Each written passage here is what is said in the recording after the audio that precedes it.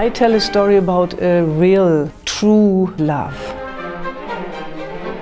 It's very honest, in a very human way.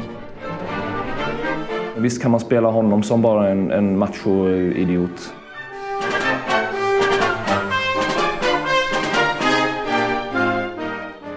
I want to tell a story about a young couple from two different countries who fall in love with each other, who want to come together and who cannot. I would not so much be interested in a Pinkerton who just has a little bit of fun and later regrets it.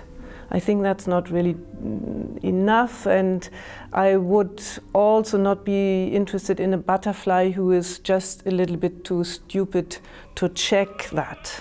But when I tell a story where they saw each other and really fell in love with each other, and having a conflict because Pinkerton knows that he has to leave Japan, and that's soon.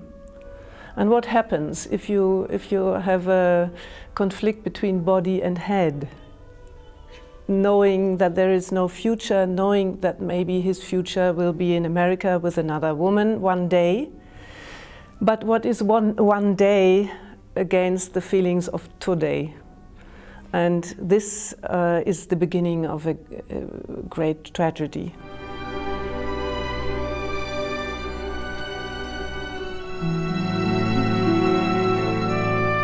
Framförallt är det otrolig musik, så det är en fantastisk roll att sjunga.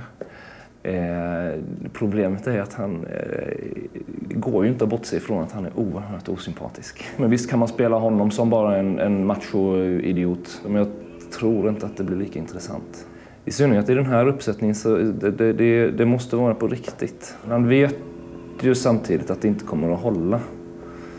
Men han kan inte heller riktigt blunda för passionen. Because the emotions of the piece are as valid today as when Puccini wrote them. I think it's impossible not to connect to them, even if you've done it many times. As you know, some of the musicians in the orchestra have played it a lot when it was done the last time, which is some time ago. But and I think it is necessary to go through these emotions in order to convey them.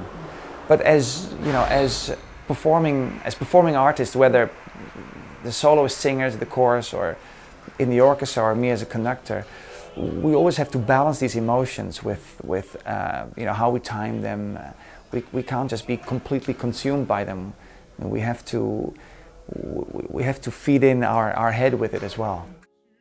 I think we all interpret our own history or our own feelings in what we see.